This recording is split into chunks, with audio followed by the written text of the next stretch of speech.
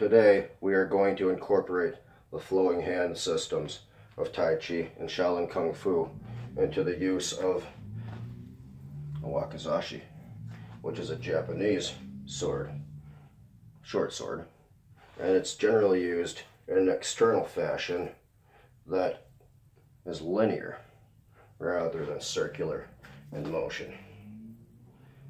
So what we are going to do is incorporate some circular motions and some flowing to an otherwise linear system.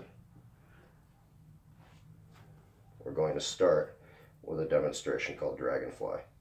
And what that does is that is a simple, it's almost like a spin that's not a spin, is how I explain it.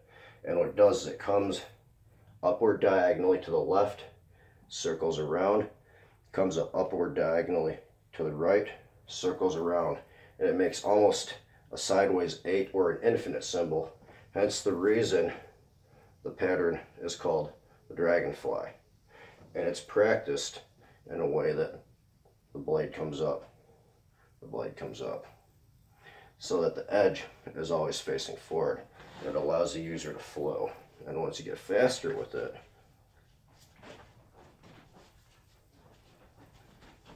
you can flow with the various techniques. Just like in Shaolin Kung Fu, we can incorporate the circular Wu Dao motions of the samurai swords, the Wakazashi, or even something as simple as the Tanto.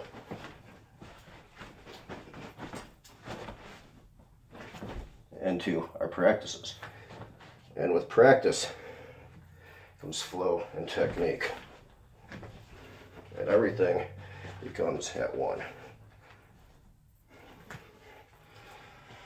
So if you stay loose with your blade rather than tight, you'll find that your patterns, motions will be much easier